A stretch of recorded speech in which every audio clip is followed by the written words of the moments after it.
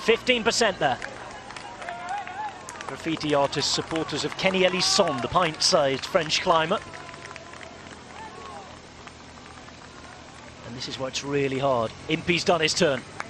I think that's Simon Yates now. I think that might have been Albacini actually who was taking over there at the front in terms of the pace setting. So presumably just one of the Yates twins is up there in second place at the moment. Not sure where the other one is, and we'll have to get a closer look to see exactly what this order. It looks like Albacini start on the front. A couple of riders from Cannondale in third and fourth. Trying to find where Rodriguez is. He's down there in fifth, and then Valverde, of course, very well placed in around about seventh. Tim Whelan's there as well, so all the big names that we talked about are coming to the fore just at the right time. Roach and Martin, the two Irishmen there as well. Left-hand side, you can just see Bauke and Molema too. Kruiswijk not far away. And Luis Leon Sanchez in about 15th position in the light blue. Pantano on his wheel. Roman Kreuziger in about 20th position, the Czech national champion. Battle of attrition, 9.4 Ks to go. Again, of course, because of the motorbike incident last year, it's no surprise that we're having to hover in. That's Simon Yates' second wheel, as it's Rigoberto Urán who launches the first serious attack. So Urán is attacking, and Simon Yates follows. Wow, that looked easy the way Simon went across to Rigoberto then, didn't it? Not going to be able to leave their moves too long, the pure climbers on this race, because after the top of the climb here, it's pretty much descent until 3 Ks to go. So if you want to win this race as a pure climber, you're going to need to make your effort pretty quickly now. 9.2 Ks. Still a big hairpin to the left-hand side coming up. Looks like Greg Van Avermaet about to come towards the front, but Simon Yates now putting the pressure on at the front, and he's got a clear gap already. He's floating away from the rest of the field right now. So a big dig put in by Simon Yates, victorious for the first time in his professional career after coming back for that 4-month suspension just the other day. And Purito Rodriguez tried to rebound. Valverde not too far behind as well. And look at this. This is so steep. And remember, this comes after 210 kilometers of racing already. Joaquim Rodriguez. It says Adam Yates. Could take a rain jack. I'm pretty sure I saw number 8 on that bike when it went across before, but we'll see. Yes, they do have the same style. Adam Yates, of course, the defending champion. And again, the passion on the side of the road in full evidence.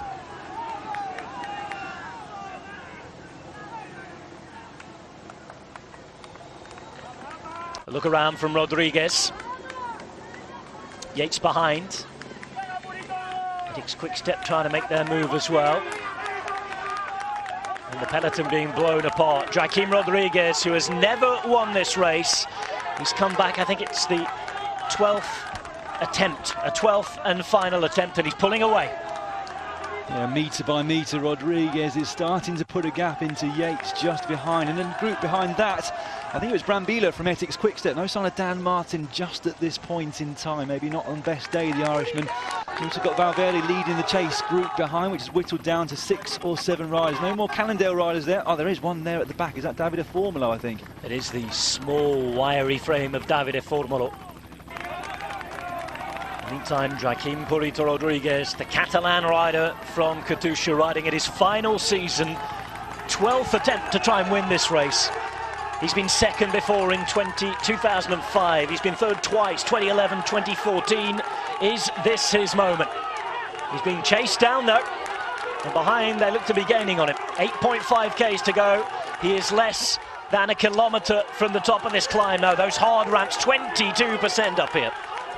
Yeah, if the graphic's right there, we've still got a few hundred metres still to go before we get to the top. It's Bauke Molema of Team Trek Segafredo who's actually doing the work in the group behind, gradually making his way across to Joaquim Rodriguez, but unfortunately for everyone else, Alejandro Valverde is also there, and it looks like Tony Gallopin's also made this move. 4 riders now drawing clear at the front of this race. And all 4 riders coming out of the Tour de France with 3 weeks of hard racing in their legs.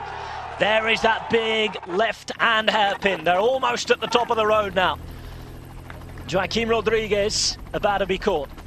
Molema in the white and black, the Dutchman raiding for the United States team. There's Brambilla swinging from left to right. Nicholas Roach as well for Team Sky there, the Irish champion. It is in fact Tony Galopin there at the top. So over the top of the final climb of the day, and the descent is approaching. One big favourite from that particular group, but it might not be the end of it as far as those guys are concerned. Well, there's A. Yates there in the chase group. Well, it looks like Bauke Molema has decided that he wants to try and press on. Of course, of all of these riders, he's probably got the slowest sprint when it comes to the final couple of 100 metres, so he's decided to press on here. Obviously not noted for his descending skills either, as we saw in the Tour de France, and unkindly almost his sports director made that plain in the press the following day after he lost all hope of finishing on the podium. But if those three behind start to look at each other too long, we might find that Bauke Molema has got a gap that's too big to close. Still 7.7 k's to go though. Bauke Molema's just lacking a couple of big victories in his career. He's got a lot of very good placements on general classification. I think he's only had 6 wins in his career. Not too many particularly prestigious ones, but he's always been there or thereabouts. 5 seconds now for Molema. Rodriguez looking around at Valverde. Where have we seen this before? World Championships on numerous occasions. Yeah, there's a big history between those two Spanish riders, isn't there? And you have to understand Rodriguez not really wanting to take Valverde towards the line. Valverde will be the rider that's going to be asked to do a little bit more of the work, a little bit like a Pete Sagan situation really, when Sagan finds himself in a group of climbers. None of them want to really work with him because they know that he's going to beat them in a sprint to the line. Valverde not quite as fast, of course, as Sagan at the finish, especially these days, but of these four you'd have to say he would be favourite if they came together, although Galopin as well pretty quick in a finish. Molema with less than 7 kilometres to go, away on his own. 8 seconds, 9 seconds now as an advantage.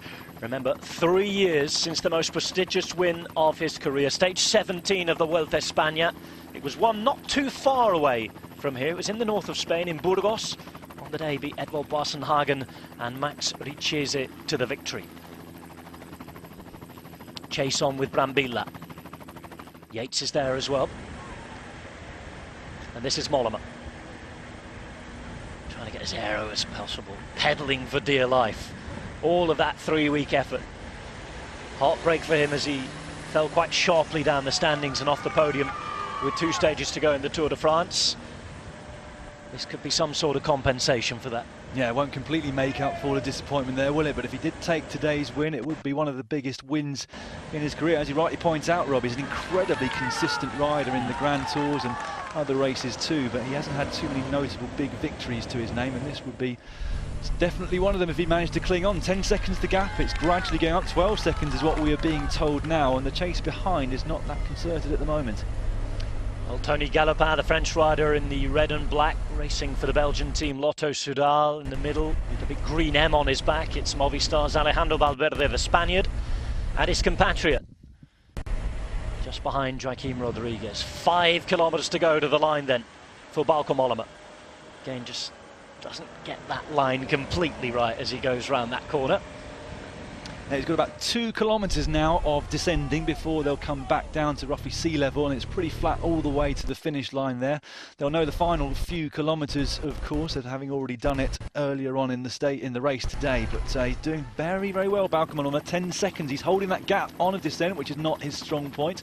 And he just needs them to look around at each other a couple more times once they get down to the flat, and this one could be in the bag for the Dutchman. So, selection made on the climb, being gained upon on the descent. Still 4.5 kilometres to ride though for Bauke Molema. 10 seconds is the advantage. Again, tries to get as aero as possible. If you have a nervous disposition, look away now with him leaning over that top tube and all the potholes you can see on the descent there. Dutch cycling has had so many near misses this year. Giro d'Italia with Kruiswijk. Tour de France with this man. Needs a big win. Hasn't won a World Tour race since that Vuelta stage either. His only other World Tour victory was a stage of the Tour of Poland the year before that. Back in the days when he was at Rabobank. Now riding for Trek Segafredo, and if Alberto Contador is indeed on the way to join the team, then he could be bumped down in the pecking order in terms of leadership. time to get the wins in the bag and the status moving up. So the descending is done. 3.5 kilometers. 3 Ks to go, in fact, now for Bauke Molema. Just goes under the kite. 6 seconds, though, and they're gaining on him. 4 seconds. Dan Lloyd's the man with the real timing equipment alongside me.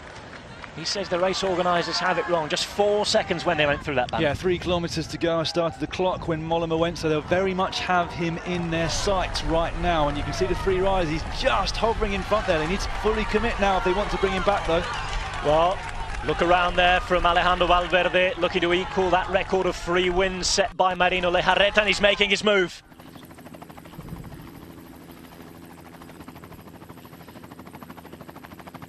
Two and a half kilometres to go. Alejandro Valverde just pushing on at the front. He knows that history could be in the making here.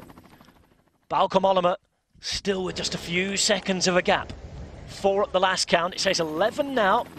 Yeah, I think they hesitated, didn't they? They just came down that descent faster than Bauke Molema was able to do so and closed it to 4 or 5 seconds with 3 Ks to go. But just after that, they started to look at each other, and that's allowed the Dutchman to increase his advantage once again. Rodriguez just sat on the back, he refusing to work with his 2 companions there at this point in time. They're probably getting slightly frustrated at that. Well, of course, you might be joining us for the first time watching this type of race. Joaquim Rodriguez has nowhere near as much punch in his sprint as Alejandro Valverde and Tony Galopin. It's logical that he should make them do more work here to have any sort of chance to the line. Galopin looks around again, remember, a former winner. Alejandro Valverde having won it twice. Rodriguez has never won this race and is about to retire from the sport. This is Bauke Molema, the Dutchman. Radio hanging out. Jersey unzipped, doesn't want to listen to anything else. This is his race, and he's going to do it his own way. There's no shortage of encouragement, as you can see. 1.5 Ks now, and it's still Galopin who's riding. Galopin might have done a bit much if this does come back together. Yeah, I'm not sure that it's going to at the moment. It's not a pretty style, is it, from Bauke Molema, but it certainly seems to be quite effective for him today, as it was during most of the Tour de France as well. 13 seconds now are being shown as the gap between this man and those 3 riders behind, who will surely be joined by a few more riders if they continue to slow up. It looks to me like this Trek Segafredo rider has got this. Well, 9 years as a professional now. He's just completed his 10th Grand Tour, finished 11th in the Tour de France. And Bauke Molema almost ready to turn 30 years of age. He's looking for the biggest one-day win in his career. About to hit the seafront. Big left turn here. Has he done enough? Some of the crowd certainly think so. He has the finish line in sight. 5.5 hours again. Such tough racing. Trying to get any sort of advantage he can off that motorbike into the finale. They can't see him behind. Surely this is his race now. Yeah, this is now a sealed deal, I think, as far as Bauke Molema is concerned. What a win for him. He just went over the top of that climb on the false flat, which came immediately afterwards, and I think the 2 riders just behind looking at each other, Galopin and Valverde. Rodriguez already refusing to do any work on the front, and it allowed this man a very small advantage. He increased it over the top. So here it is, Trek Segafredo to get the win. So much disappointment at the Tour de France for Bauke Molema. From 2nd to 11th in the space of just 1 crash. Here though, he's over the line first, and the winner of the 36th CLÁSICA San Sebastián is Bauke Molema. Chasing group finally gets itself a bit more organised.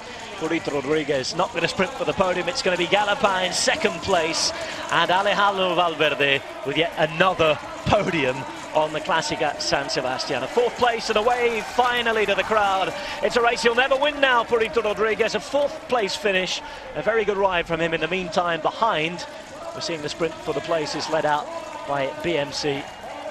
Van Avermaet there ahead of Brambila of Ethics Quickstep. I think Dries Devenins did manage to get himself just inside the top 10, the I Am Cycling rider who we talked about earlier, but today was all about this man.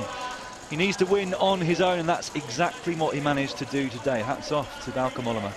7th win of his career, the first since the Japan Cup. A big one, and just deserts for a very